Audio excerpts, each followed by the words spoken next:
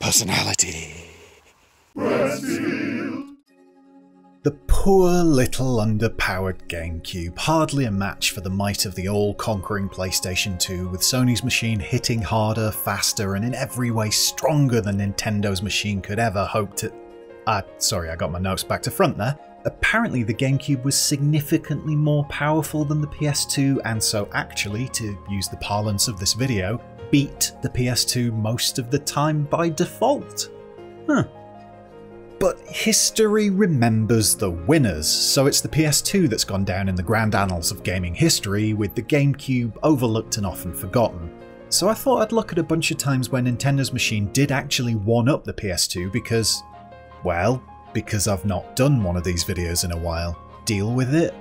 Some house rules: first-party games aren't in the mix. Games exclusive to the Gamecube aren't in the mix. If that were the case, it'd just be a list of Nintendo games and Rogue Squadron, and that's not really a comparison. This is games that were released on both formats, usually one a port of the other, sometimes a slightly modified version, but for the sake of argument, the same game on the two different formats. Also, something to note, if this was straightforward and looking at better graphics and frame rates as a win condition, we'd be here all day because most games released on both formats ran better on Gamecube. Thing is though, I'm not Digital Foundry, so in the most part I don't care about that. For the most part. Oh, okay, let's just get some of those over with first.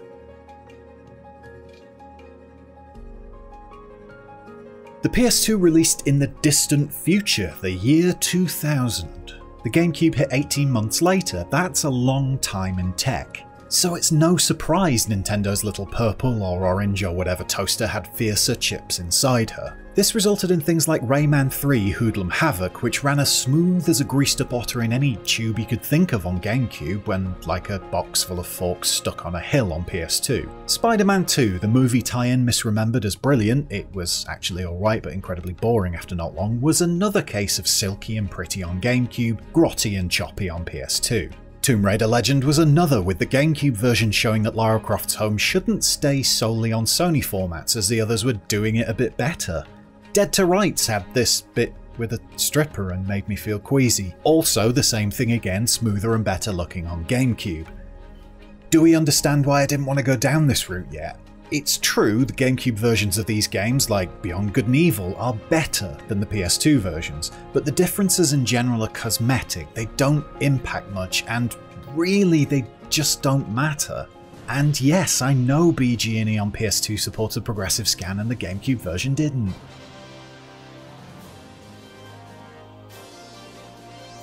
That all said, sometimes those very same differences, frame rate mainly, did matter.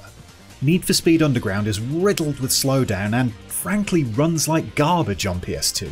On the Gamecube it's a smooth 60 frames per second, and in this case it matters because racing games thrive with a solid quick frame rate. As such, Underground is demonstrably better and more fun on Nintendo's console that had a handle. Ditto Sonic Heroes, which goes from stomach-churning choppiness on PS2 to some half-decent fun on the Gamecube, thanks to that buttered-up stoat silky smooth smoothness we've heard so much about already. Even Shadow the Hedgehog manages to be a tiny bit more fun to play on Gamecube, which is quite the feat considering it is abject garbage in the most part. But that's enough words on the better frame rates and higher quality textures. On to the rest of the list, in which I will continue to say words about better frame rates and higher quality textures.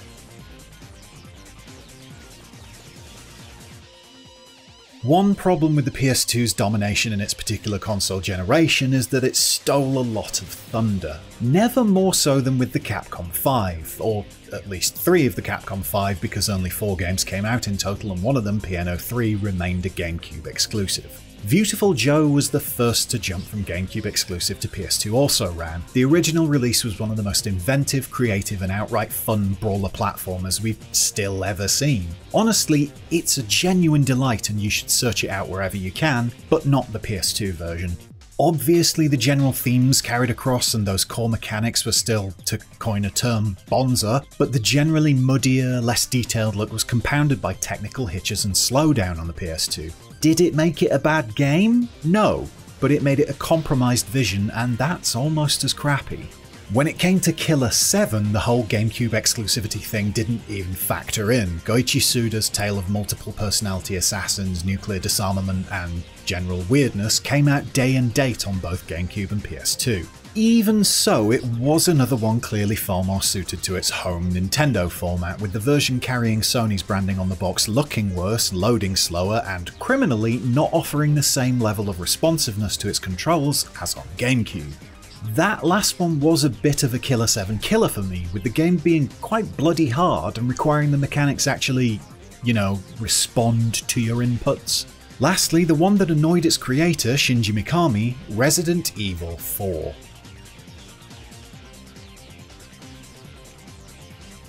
All of the Capcom 5 weren't meant to come to PS2, but Resi 4 really wasn't meant to make that jump.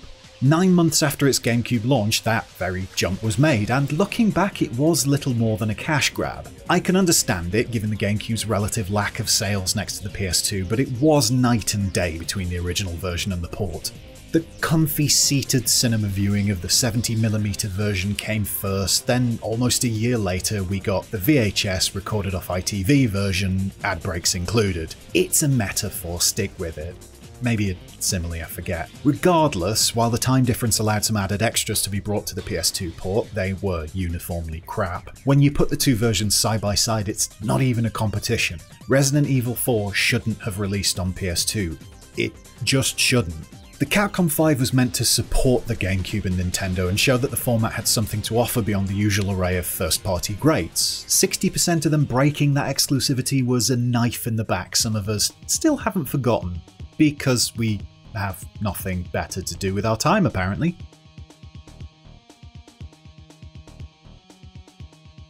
A quick and easy one for you here, any 4-player game was better on GameCube. Why? Because it had 4 controller ports as standard, whereas the PS2 needed the extra outlay of picking up a multi-tap. That meant something like Time Splitters 2, aside from those basic graphical and frame rate upgrades you'd expect on GameCube, was also massively more accessible for multiplayer play. Oh, and 007 Nightfire 2, which I guess I should mention given I did play it and record some of it for this video. By the way, who are you? The name's Bond. James Bond. That's a bad Pierce Brosnan impression.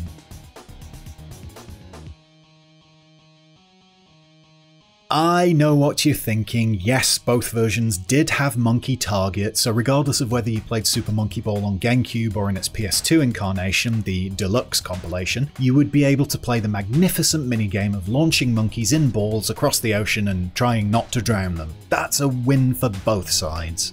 But when you look at the overall games side by side, a pattern emerges. A jerky, jagged pattern, at least when you look at the PS2 version, a game that actively jars the eyes and engages the motion sickness gland to a high degree. A port that's riddled with the usual slowdown and worse graphics you'd expect, but one that really suffers in comparison to the GameCube original.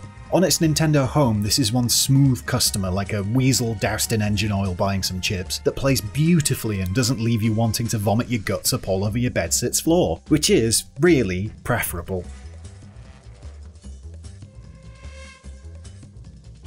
There was an era when Rockstar would publish things and not just dress up 10-year-old cowboy games in a shiny new suit or add yet another new mode to GTA Online. One of those things was Smuggler's Run 2 on PS2, which released in 2001 and was followed by a revamped, retitled version on GameCube in 2002. Both games mix off-road racing with some level of destructiveness, a post-apocalyptic motorstorm, sort of like... oh no way, they did that with Motorstorm, so a bit like that one then.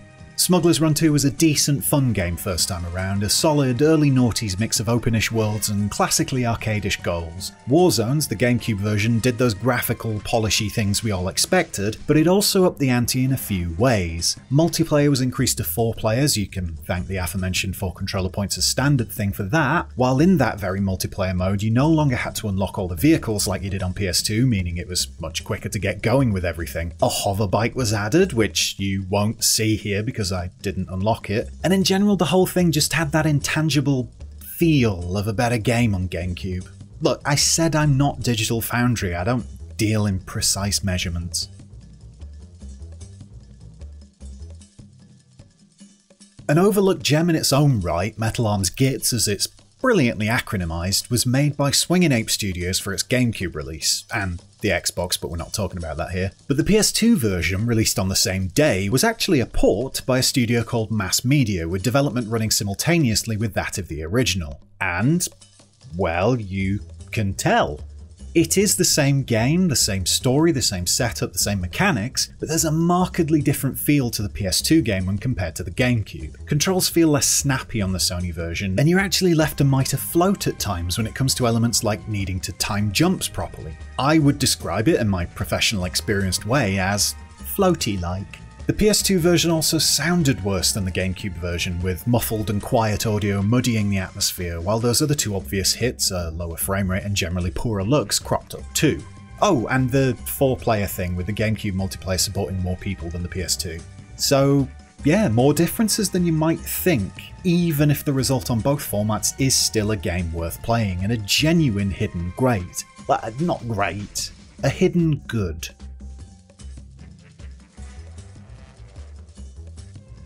So the differences between these two aren't huge. Basically, the GameCube version had some animation and AI updates the PS2 version didn't see, resulting in a smoother overall look to things and opponents who were more challenging thanks to the fact they'd actually do things like shoot from outside the area. Additionally, the physical makeup of the GameCube's controller, the octagonal analog stick hole, say that 5 times fast, meant it was actually better for fine control on the Nintendo pad.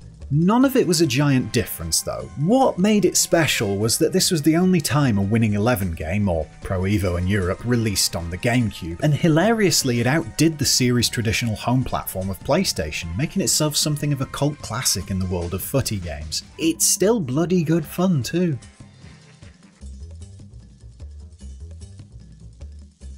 The 800,000th attempt at a Dragon Ball Z game, Budokai was alright, I guess. It let you play through the main anime/manga story, which is always good, and I'm just filling space here. It was the same game on GameCube except for a cool cel-shaded look, that's it.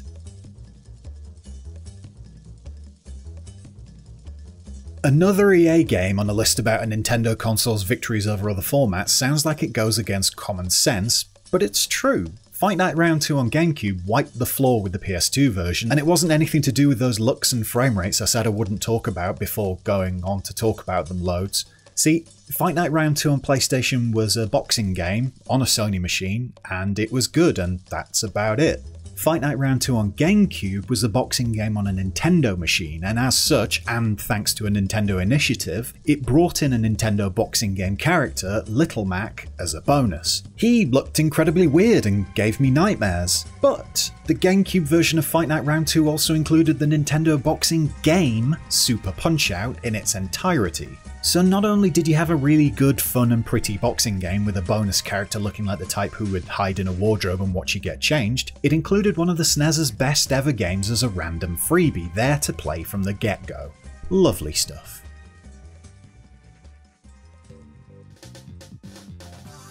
We all remember this as being the wonderful exclusive character era. The Xbox got Spawn, nobody cared. The PS2 got Heihachi, which would have been the best, except for the fact that the GameCube got Link. Link in Soul Calibur 2 is brilliant. He fits perfectly, he makes sense, he has plenty of identifiable characteristics and maneuvers, and even his music gets wodged in there too. Heihachi was cool, no doubt, but cool wasn't good enough to beat the GameCube, because the GameCube had Link, and Link was perfect. And there's a list. Be furious in the comments, correct my pronunciation of SNES, tell me I've forgotten games I haven't forgotten, and don't forget to like, share, subscribe, and make me a millionaire so I can afford the Battlestar Galactica board game expansions. I appreciate your time. Bye!